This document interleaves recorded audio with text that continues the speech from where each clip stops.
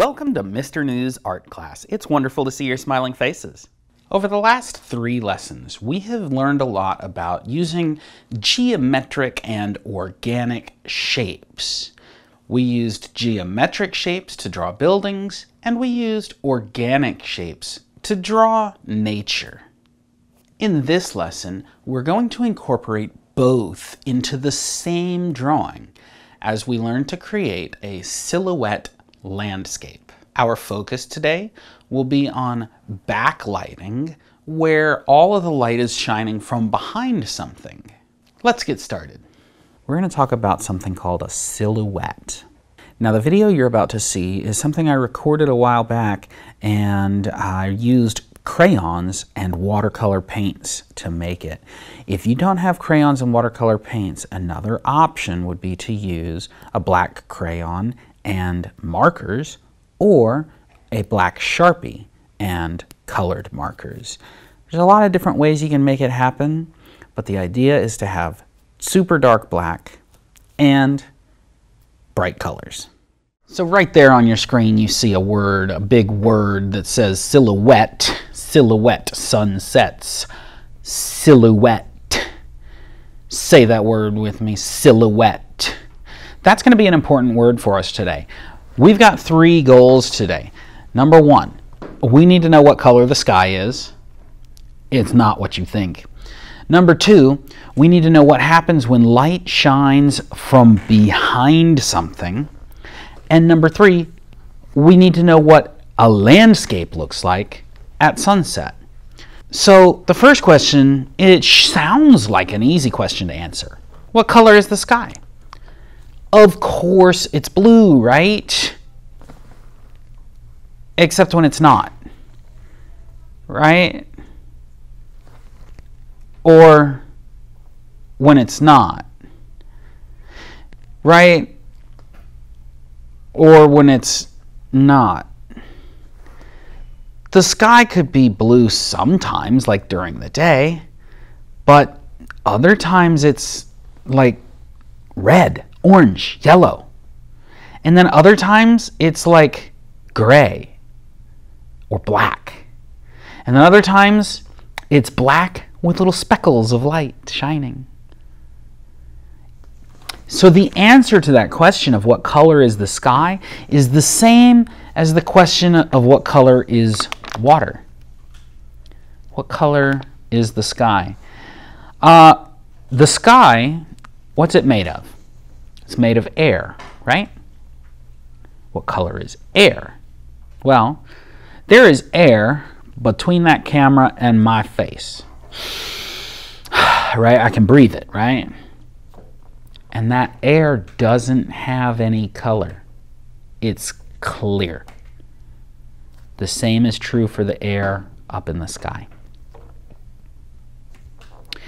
Why does it look blue? Why does it look red or orange or yellow or purple or black or gray? Well, it all depends on which direction the light's coming from, and it all depends on how many particles of stuff are floating in the air.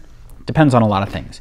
This ain't a science class, so we're not going to go into all of the actual specific physical phenomenon that happen with light, because that's kind of more advanced science right there. But it is important to know that the sky is not blue, just like water is not blue. We always, like when we color a picture with water in it, like we use blue for raindrops and stuff, but water, this is water right here. It's not blue. It's clear, right? It's the same thing. So that whole discussion is all about which direction the light is coming from and how it goes through the atmosphere and how the light bends around. That's what causes the color changes. And that's also what we need to discuss when we're talking about a silhouette. A silhouette is what happens when the light shines from behind something. Notice that the girl in this picture is like her whole body and her dress and her hair look black. You can see little bits of light shining through the edges of the fabric and the edges of her hair. But for the most part, it's just a black, empty shadow where she is. And that's the same thing we see when the sun sets behind a landscape. So here's a picture of a landscape with a bright pink and purple sky. That means it's a sunset. And the sun is really low, peaking just barely above the tops of the trees. And what color are the trees? They're black. It's a shadow. It's a silhouette. Again, here's another picture of somebody sitting on a swing, hanging from a tree. There's birds flying in the sky. All of these things are backlit. The sun is setting down below the horizon, and the whole landscape, including all that fence and the tree and everything, is all black. Here's another example where you see an up-close picture showing individual blades of grass and little plants. And they're all black, and the sky behind it is very brightly lit with sunset colors. So those were all photographs. Let's look at a painting now. Here's a painting that has a bright sunset sky and a scraggly black tree. Here's another painting that has a beautiful sunset sky, one tree, a fence, and a horse. That's going to be our assignment for today. You might have looked at those pictures and thought, what? How am I supposed to? I'm about to show you, right? I'm about to show you how we paint that. So here are the materials we're going to need for today. For starters, we're going to need crayons. Specifically, we're going to need our black crayon, or a black Sharpie marker, or anything black will do, really. We're going to need some watercolor paints, or colored pencils, markers, crayons, anything that will make warm, bright colors to make our sunsets with. A cup of water, paper towel to dry things off with. You only need the paper towel and the cup of water if you're using watercolors or other paints. If you're using markers or crayons to color it, you don't need that. And some kind of paper. Now again, I'm opening up my workbook here, my sketchbook here, and I'm just gonna flip to a clean page, and notice I'm turning my paper sideways. If I was drawing something tall, like a skyscraper or something, I would do it vertical. But I want a horizontal page or sideways page because I'm doing a landscape here. And before I use the paints at all, I need to draw my landscape. And to do that, I'm going to use just my black crayon. Do I want to color my trees green? No, because it's a silhouette. I'm not seeing the green. Do I want to color my flowers yellow? No, because it's a silhouette. Everything's going to look black. Do I want to color my hippopotamus gray? No, because it's that's right, a silhouette. Everything's going to look black. So what I'm going to start with is a horizon line. Now I don't want the horizon to be right across the middle. I want it to be down low because I want most of this picture to be filled up with a beautiful sunset sky. So I'm going to start off down low with a horizon. Notice that line goes all the way across my paper, side to side. And then I'm going to start drawing things that come up above the horizon. Now, maybe I want to have something that's sort of farm-like. You saw one of those pictures had like a fence. I could draw fence posts.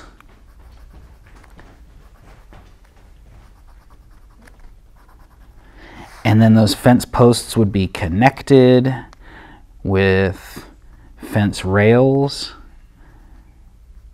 that go across. Notice how I'm pushing down super hard. I want a nice thick black there. I don't want this. I want this. See the difference? Pushing down. Okay, maybe that fence comes up to a tree. Maybe there's a tree. So I'm gonna put that tree. Remember we talked about geometric versus organic. The fence is geometric. It's basically rectangles, right? And then the tree is going to be organic. It's going to be bumpy, wonky, weird. It's not going to be straight lines, is it? Notice how I've got branches coming off here. And I'm going to color in the whole tree super dark black. And now that I've colored in that tree black, I've got to decide if it's a winter picture, I'm done with my tree, right? If it's winter, then there's not going to be any leaves on that tree. If it's any other season, then I'm going to have to think about putting leaves on this tree. Now, when I do that, if I'm going to put leaves on, I don't want to just like make a big ball and fill it in. I want to be able to see gaps between the leaves. But I'm just going to leave this as like a winter picture. I'm going to keep the fence going on this side. And, you know, think about like how, like if you were actually at a farmhouse, there might be some of those fence posts kind of leaning over. They're not all going to be perfectly straight up, right? And there might be some of those, you know, fence rails that are like broken or hanging down, right? So you don't have to make everything perfect rectangles.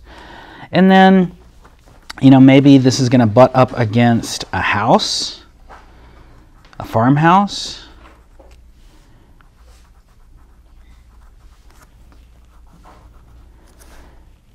And am I going to draw the doors and the windows? No, I'm just going to darken in the whole house completely black. Except, you know what? Maybe there's a window with a light shining through the window. So I'll leave a window. I'll leave a window. Maybe two windows. Maybe I'll put the lines in the windows. And then those windows are going to be shining yellow with a light inside the house.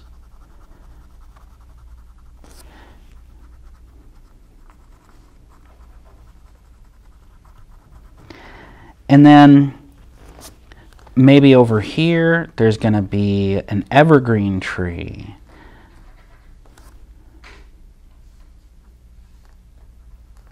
You know, like a Christmas tree.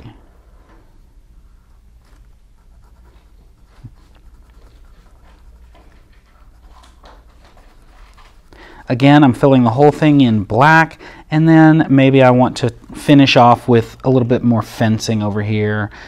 Or maybe just another tree or a bush. Let's do another, like a bush or something. Let's do some bushes.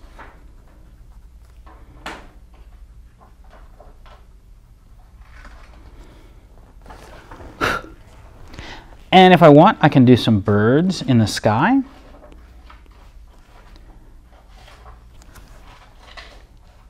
And now, what about this whole area down here, underneath the horizon? I don't need to color in the space between the bars of my fence, but underneath the fence, the horizon down, I do need to color that in.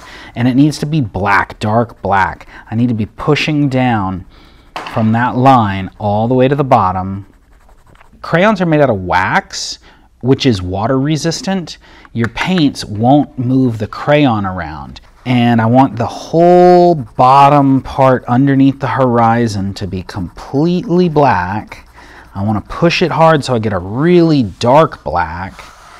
And then when I paint the sky with bright, warm sunset colors, it's going to, number one, have a lot of contrast. And number two, it'll look like a sunset. Once I've done that, I'm ready to start painting. Now when I paint, remember we're going to paint the whole sky. What color is the sky? Should I grab the blue and start painting the sky? No. The sky is not blue. This is not a daytime picture. Should I grab the black and start painting it black? No. It's not a nighttime picture with stars in the sky. Should I grab the green and start painting it green? I don't think I've ever seen a green sky.